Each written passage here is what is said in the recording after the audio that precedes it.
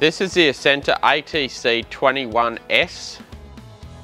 This machine features a swing arm design, so the arm swings in from the side rather than tilt back. It has a turntable which a clamping capacity of 10 to 20 inch on the clamping from the outside and 12 to 23 inch clamping from the inside. It has a built-in bead breaker on the side of the machine with a 2.5 ton bead braking capacity. Also an inbuilt inflation device.